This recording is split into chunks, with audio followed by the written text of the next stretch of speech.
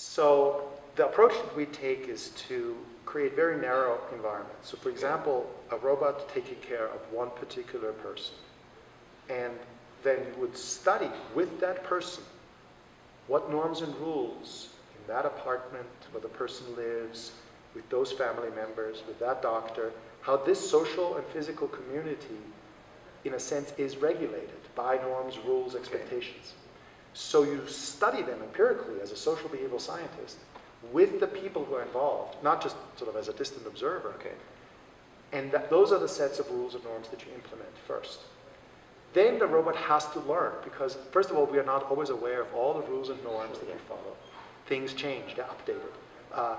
A new prescription procedure was just implemented, so this has to change. The robot has to be retrained.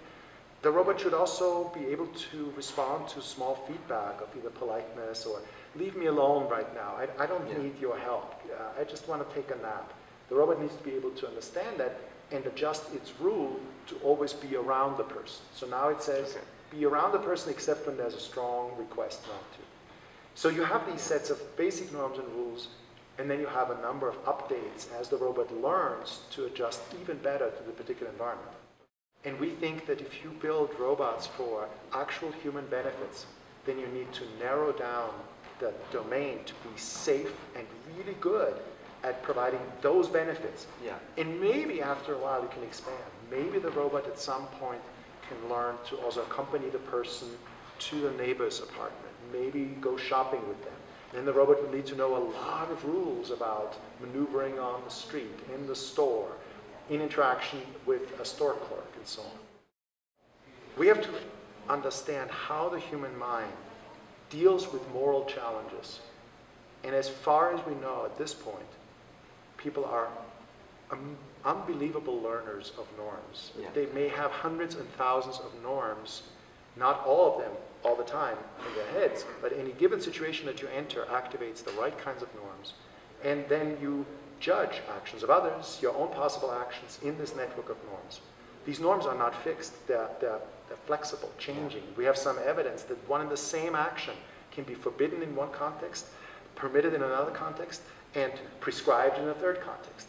And once you think about it, it all makes sense. But in terms of a philosophical theory, that can't be captured in these abstract terms. So what we're thinking about is more doing a psychological analysis of how the human norm system works and how these norms influence decision-making and judgment. And then see to what extent you want to build that into a robot, maybe very similarly, not identically, it's not going to be implemented in the same way.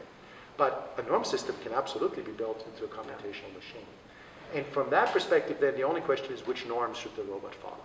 Maybe not all the same norms that humans follow, but probably many of the norms we expect the robot to follow, and the few, we expect the robot maybe to be even more virtuous, and in other cases, we expect less of the robot. And the early work on robot ethics and sort of the possibilities of moral machines struggled with this question. Well, do we build a Kantian robot? Do we build a deontological robot?